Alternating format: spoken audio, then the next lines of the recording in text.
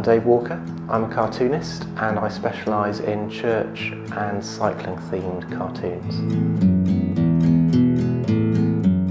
I started drawing cartoons when I was at college in the mid-90s, and I started during lectures when I should have been concentrating. I drew cartoons as something else to do, and I had a room in the college that was on a main thoroughfare where people walked down a corridor, and I put the cartoons on my door and people used to stop and look at the cartoons. Seeing and hearing people laughing at the cartoons sort of made me think, well, this is something I can do and it's something I enjoyed doing. It gave me a way of putting some of the things I was feeling at the time down on paper in a way that was creative and helpful. So I just put some online to see how they went down, and they seemed quite popular.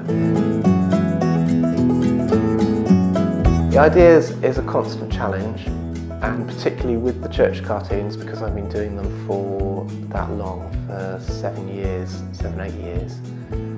Finding one idea a week is a challenge, and I've just about managed to be funny once a week. I always keep lots of notebooks. I have a notebook by the bed, I have a notebook that I take on the train, all kinds of places to write down ideas whenever I have them. And then I rough in the cartoons in pencil, just on normal A4 paper.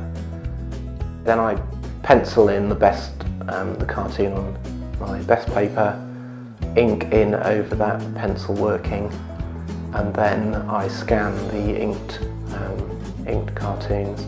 And then I move things around on the computer. I use the computer to edit and move things around.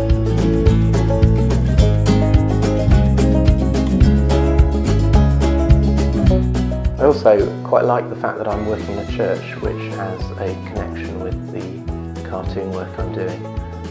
I've been looking for somewhere to work away from the distractions of home. The view is fantastic, and I try not to be too distracted by it. Try to focus on my drawing rather than looking out of the window. I think it's fantastic when you put something online, and particularly on Facebook you get lots of people sharing it, and I mean, that does make me think that it's worthwhile and that you're doing something that people are enjoying, and it's giving them a small boost to their day, which is a good feeling to have.